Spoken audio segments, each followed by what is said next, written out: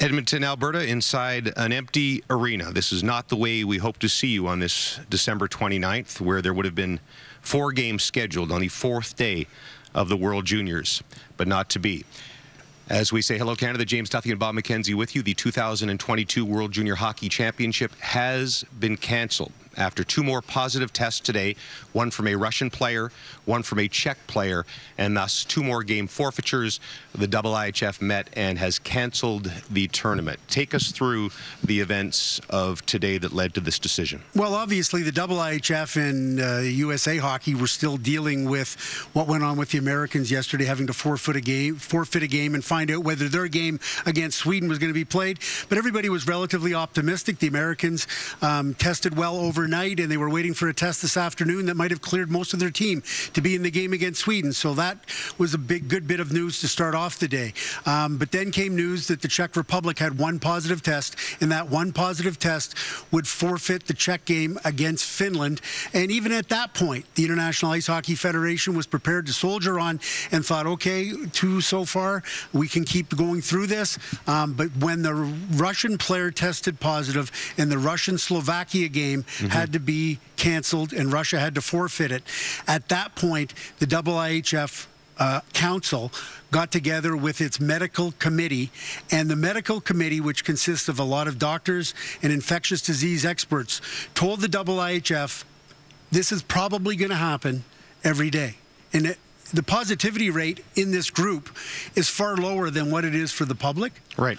But if you get 1 test on 1 team on 1 day, then that team postpones and forfeits. And as you start running out of racetrack, getting to the January 2nd quarterfinal, there was just a feeling amongst the IIHF that they were fighting a losing battle, and the integrity of the competition, the safety factor for people involved, snowball it all together. And one other thing that I don't believe is being reported, it's my understanding that as many as 5 on-ice officials, referees and linesmen, have tested positive, and that there was also concern that between now and the end of the tournament, would there be enough on-ice officials to officiate the games? So put it all together in a big ball, and the common sense decision on the IIHF's part was, we can't make this happen. So they believe they can't contain it because, again, some people will look at this and say that's only 4 positive tests. You have 25-man rosters. You could forge forward, even if there's 1 more positive test tomorrow or so on. Here's the problem. It's the protocols. And so everybody kind of goes nuts when they hear the word protocol, because you've got one segment of society right now who looks at Omicron and says, it's nothing more than a cold. Don't even test. Just let the kids play. Away you go. And then you've got another segment of society who says it's ludicrous that these kids are even here playing, because everything should be locked down because we're in the 2nd wave of a pandemic.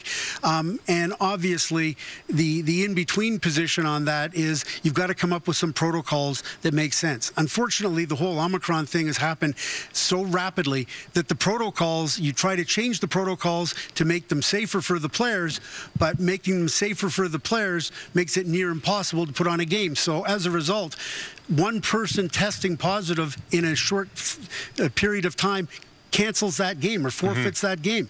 That was true last year at the World Juniors. A lot of people don't realize that. They said, hey, what about Germany? They had like 8, 9 guys tested positive. They tested positive the week before the tournament began. All the same protocols were in place last year, but there was a firm bubble as opposed to this year. And then people say, well, why didn't you have a firm bubble this year?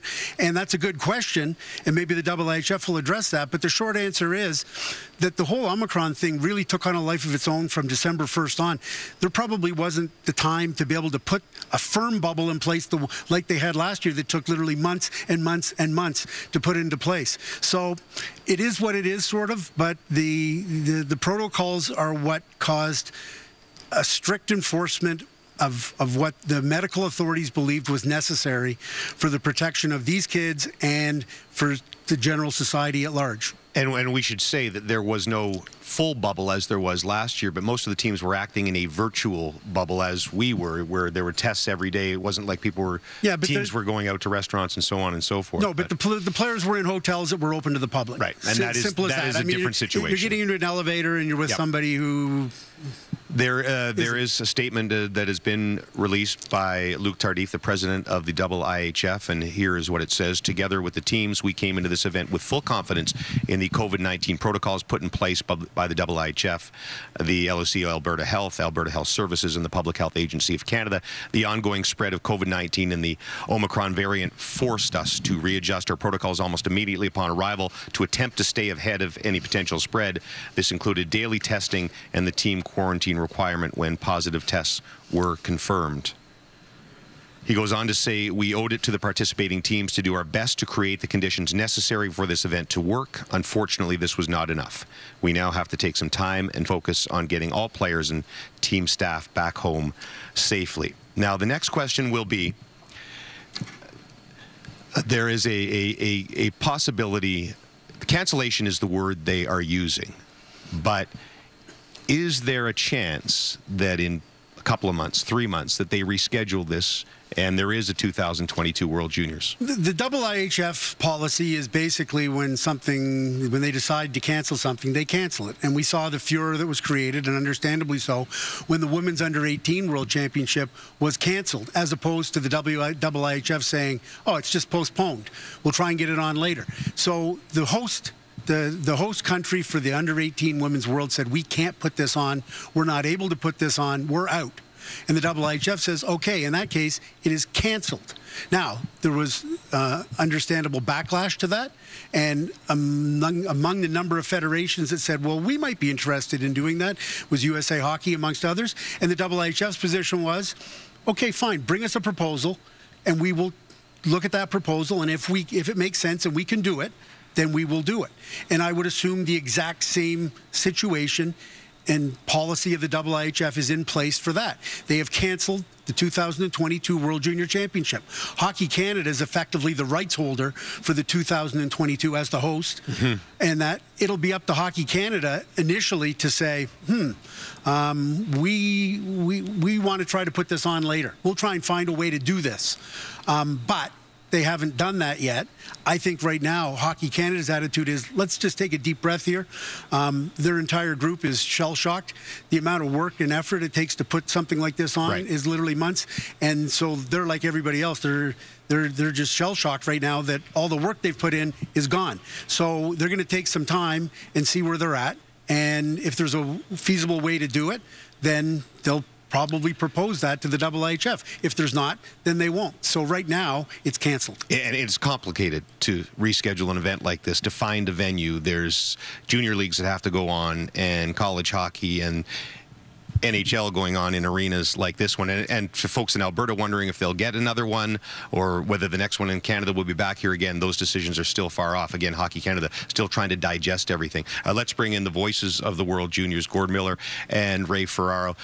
You really feel for these kids, particularly the 19-year-olds who, some of them playing for Canada, Germany, Austria, no matter what the country is, that this was their one crack at the World Juniors. Yeah, and I think that, to Bob McKenzie's point, you hope they get a chance at some point to play in it. We'll address that in a minute, and also, the duty to care to the kids. I want to start, Ray, talking about how quickly events overtook this tournament. You think about the teams had to report in Alberta the second week of December. At that point, the NHL had postponed 6 games and was still going to the Olympics. Here we were 2 weeks later. The NHL's had 70 games and counting postponed, and they're not going to the Olympics. In the space of 12 days, everything changed. Well, as Bob just pointed out, you're right, Gord, as things change so quickly. Like, in retrospect, the only way this tournament was going to happen and happen successfully would have been for everybody to be fully bubbled. However, nobody really felt that was a possibility or a necessity as we were into late November. You can just imagine the enormity of the project, to bubble a hotel, to bubble the arena, to get the players food, to get them in and out of the arenas. There was just no time for it to happen.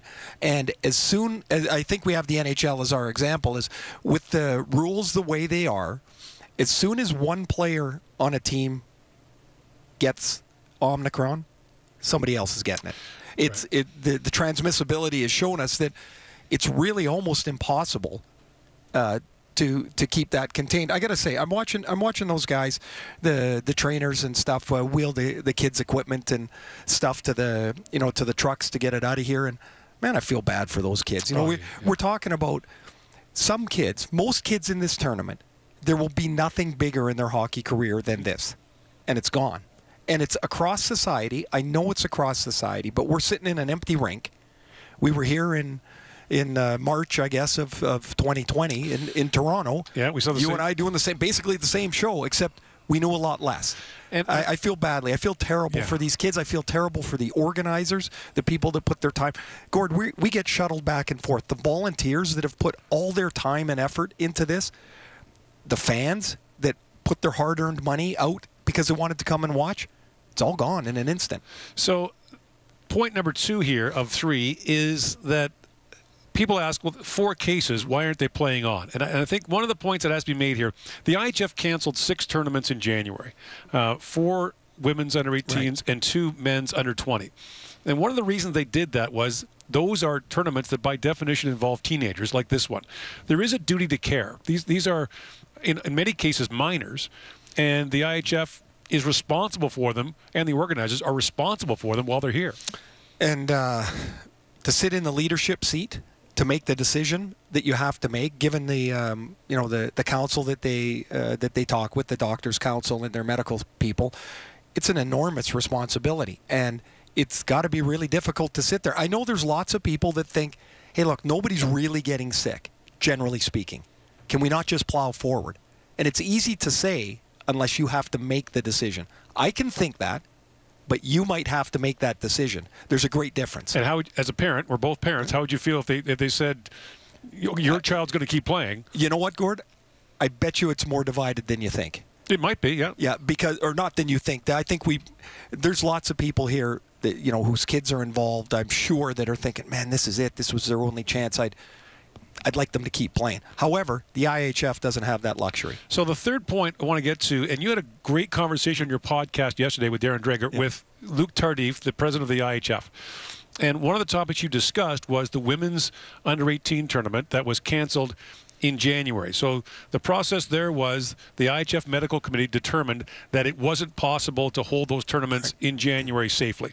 There wasn't enough time to get everyone in early, do all the testing that would be required. The Swedes, who were hosting the women's under-18s, said, we can't do it after the Olympics. We don't have arena availability. We can't do it.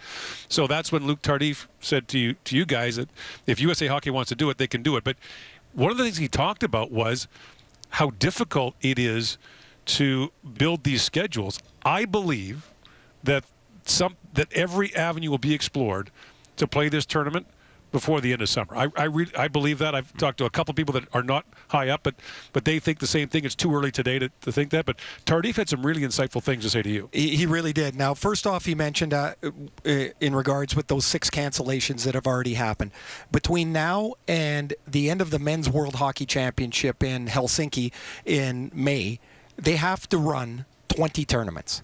There's already 20 tournaments plus the Olympics. But yes, on the calendar already. There's no time. However, he said the open window for the women's U18 was June and July. That's the time. So if they are going to reschedule it, you would think it would go with the same timeline for the World Junior Tournament. Maybe it's something in conjunction with the women's U18. I mean, that's just speculation, but that's the time frame they would be able to do it. The other thing he said that I thought was really critical is the difference between, I know it's semantics, but between postponing and canceling. Right. If you postpone the tournament, that means it all falls on the IIHF to do everything to fix it all.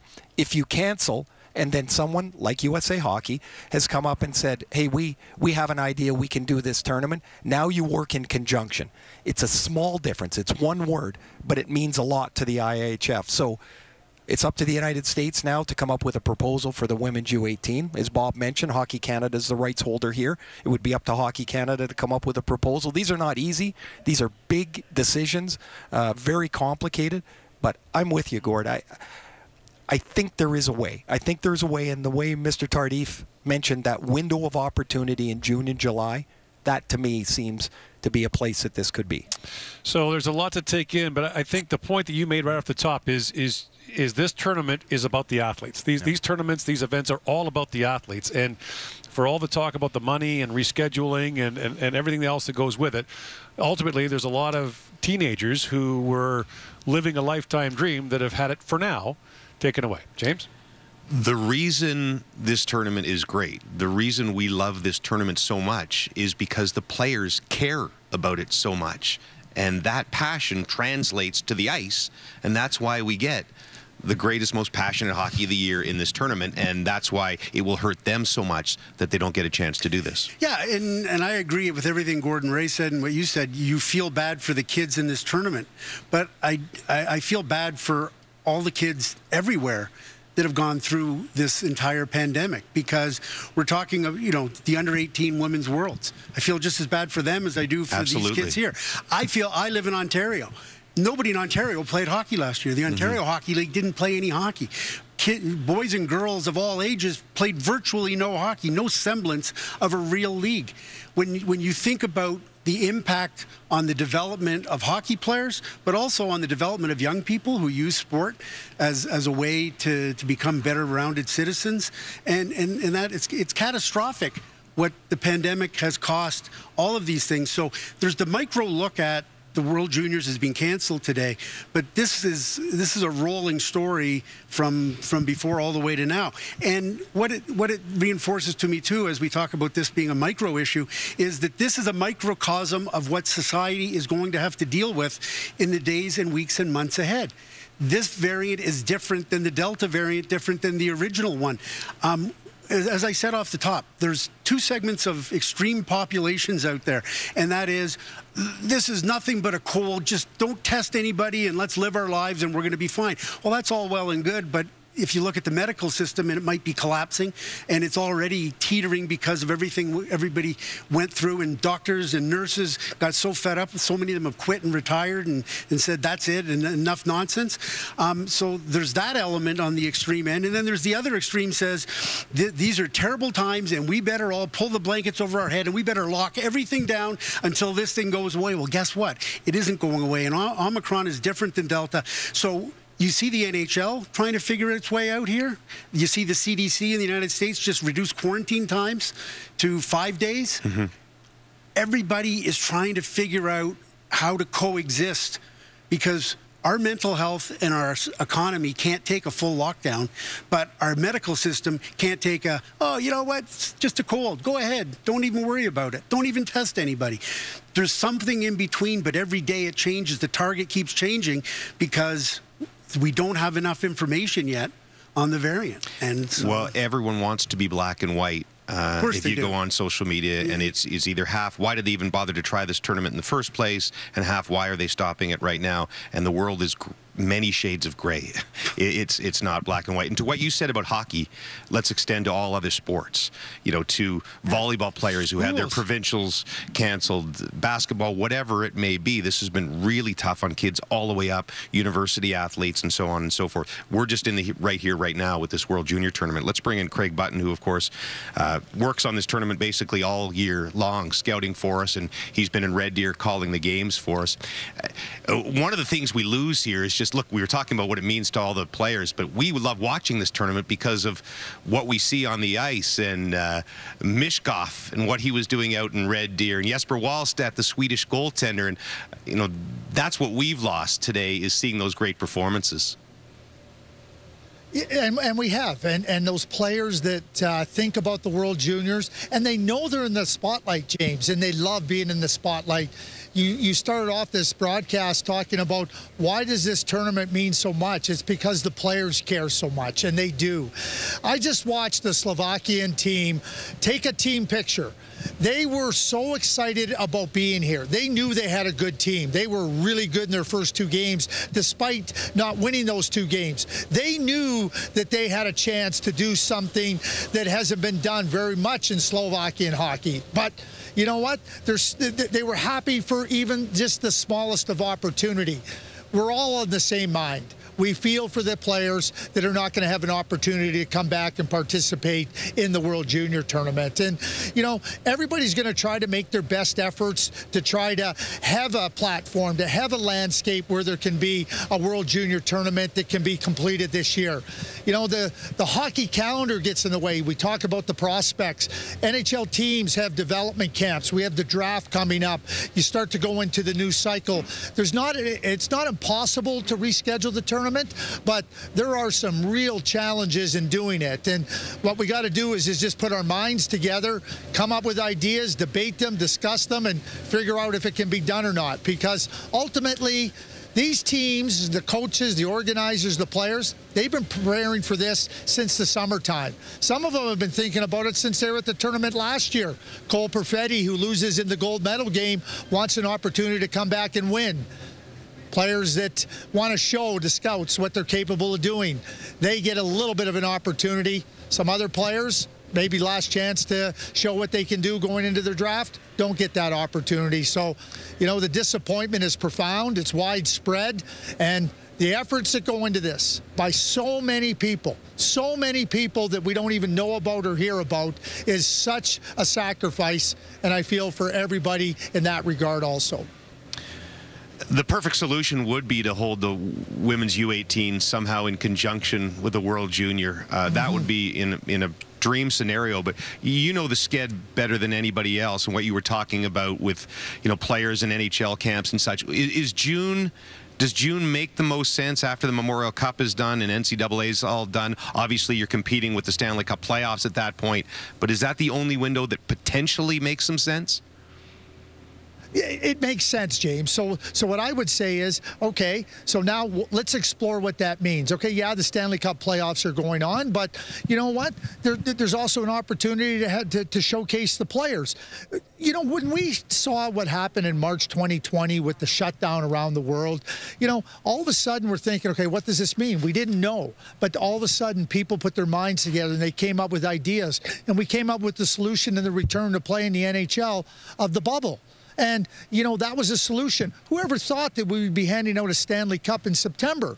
But find a way. Think about different ways to do it. So, yes, we know that the schedule can be tight, and certainly in an Olympic year, but that window that you point out is there because there's less stress on other leagues. The OHL doesn't have to sacrifice players. European teams are done. And, yes, you're leading into the draft, and, yes, the Stanley Cup playoffs are there, but it seems that might be the very best time for player availability. So, James, count me on board to jump on this idea and try to find a way to contribute to it happening. All right, that is Craig Button from Red Deer. Appreciate all your work all year long getting ready for these World Juniors. Hopefully we'll get to do it again sometime, perhaps in the spring. Here is a joint statement from Scott Smith and Tom Rennie of Hockey Canada. Since the beginning of the pandemic, we have always made the health and safety of event participants and the community at large a priority. And given the news that we have encountered positive cases within the World Juniors environment, we understand and support the decision to cancel the remainder of the event. Although we know this is the right decision, we sympathize with all the participants who have earned the opportunity to represent their countries on the world stage, and that will not be able to realize that dream in its entirety. Let's bring in our Ryan Rashog.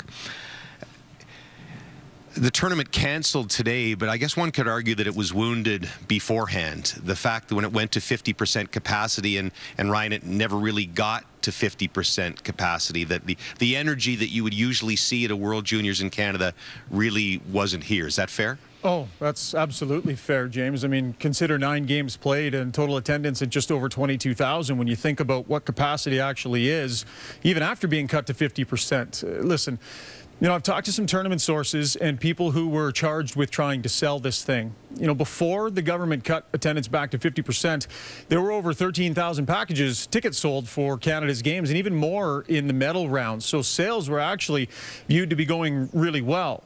Well, then the Alberta government cuts capacity back to 50%. That put them in a position where they had to give people the option to give their packages back or to hold on to them. And I can tell you, James, that the most they were able to get into this building was just over 4,000 for one of Canada's games. It was just a witch's brew of worst-case scenario when you consider the 50% capacity. you couple that with the fact that they weren't allowed to have food and beverages. So if your parents thinking about bringing your kids, I mean, how tough is that to do when you can't do the popcorn and you can't do those things? It's been minus 20 to minus 30 here, and that plays a factor. I know they did some outreach to the fans since the start of the tournament to get a sense of where fans' heads were at and maybe why sales were slow, and those were some of the main reasons that they mentioned. Not to mention, James, that COVID and Omicron, the numbers have spiked. And for those who have concerns about that, that's just going to have people stay home. So, last year's bubble for Hockey Canada and for, the IIHF to put this event on, that would have cost a lot of money to have done that. And this year, holding it here in Edmonton in this building with the capacity that it has was a way to try and make good on some of that. And not that the important decisions are made based on money, but this was a year to make good on that. And it's very fair to say that this tournament was heavily wounded before it really got off the ground from an attendance standpoint. So it's something they were working madly behind the scenes to try and figure out and try and fix. But listen, we saw in this building, James, that we've covered a lot of World Juniors in North America, here in Canada particularly, and we've never seen anything attendance-wise like what we saw here, and as understandable as it is given the circumstances. The popcorn and the beer. You're allowed to say the beer, Ryan. It is Canada. They missed that in here as well. One more question, and this is far down the lines of priorities, but for hockey nerds like us, what happens to the stats and the games that were played? What happens to Connor Bedard's 4-goal game, or the play of Wallstedt, the Swedish goaltender, and his shutout, or Mishkov's 3 goals? What happens to those numbers? Yeah, it's a great question, and I don't think anything firm has been decided at this point, because obviously that's going to be down on the priority list. We did reach out to the IIHF just because we were wondering some of the same things, and the early word that we got back is that because all the teams were able to get at least a game in, and because these games actually happened and there is precedent for it, that the likelihood is these statistics and these records will remain. So for Connor Bedard, what an amazing performance it was for him. It sounds like there's a very good chance that will stay on the record books. But again, nothing confirmed at this point. Those decisions will be made after some other really important decisions are made in the days to come, James. All right, good stuff, Ryan. Let's get to, unfortunately, one of the unluckiest people in this World Juniors this year, and that would be our Mark Masters, who Mark tested positive, I guess last night, Mark, or was it this morning? The test from yesterday, is that correct? Yes, I would have tested yesterday. The test result came back this morning, and that's the call I got this morning. Well, I think that it's clear that when Mark Masters couldn't go, they had to cancel the tournament, right? That's Masters Nation. It can't go on. And so you'll be stuck in your hotel room for the next 10 days in Edmonton. Is that correct with the protocols? That's the isolation period here. So, yeah, and I was, of course, I was so disappointed to test positive, but was looking forward to having some good hockey to watch, and so just a tough day all around. How are you feeling? Mild symptoms, I guess. I think it's maybe consistent with what others are going through. Chills, sore throat. It's gotten progressively worse today, day one, I suppose. So nothing too terrible. I'll be all right, but just a disappointing day. Want to say, by the way, for everybody out there who doesn't know it, and most viewers do, nobody works harder at this World Juniors than Masters, who not only do you see him on the air doing those reports, but every single day from the moment camp opens sends us a short novel on everything that is going on with Team Canada that you can find on tsn.ca. So before this tournament and we depart here, we really appreciate everything you've done.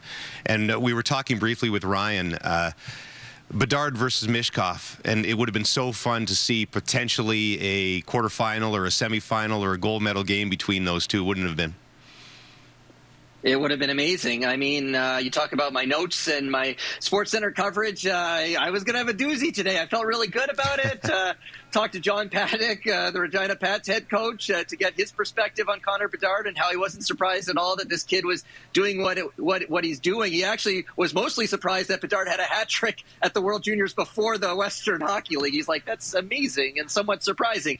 And he had a great tournament before the news broke. We talked to Mason McTavish and Kent Johnson, Ryan Ryan Rashog and I did on a Zoom call, and they were just gushing about this guy. You know, Kent Johnson said he dominated a game at age 16 at the World Juniors. He was the best player on the ice. Mason McTavish compared his shot to Austin Matthews and said he was trying to get pointers from him. This is a guy who played in the NHL this year. So, I mean, Connor Bedard was doing something special. Michkov, too. They played in that pre-tournament game. They both were really noticeable there. I was kind of hoping for a medal round showdown between those two. And one thing Paddock told me was the hype around Bedard is, I asked him if could he compare it to anything, and he said when he was coaching the Winnipeg Jets in the early 90s and Teemu Selanne had 76 goals as a rookie, he said that's kind of the hype that he feels around Bedard. And then he said it's only going to get greater. So I can only imagine what it will be like at the next World Juniors in Russia, Michkov versus Bedard, with them both even a year stronger and better. It's at least something exciting to look forward to on a tough day like this. Yeah, we've been accused at times of overhyping players at the World Juniors. These two guys are every bit as worthy. Mark, stay well. We'll be thinking about you and appreciate everything you've done. Here are the numbers on Bedard and Michkov. Bedard, of course, with the natural hat trick and 4 goals, tying a Canadian record in this tournament, 5 points overall. And Michkov as well was just getting started, 3 goals, 3 points in 2 games for Russia.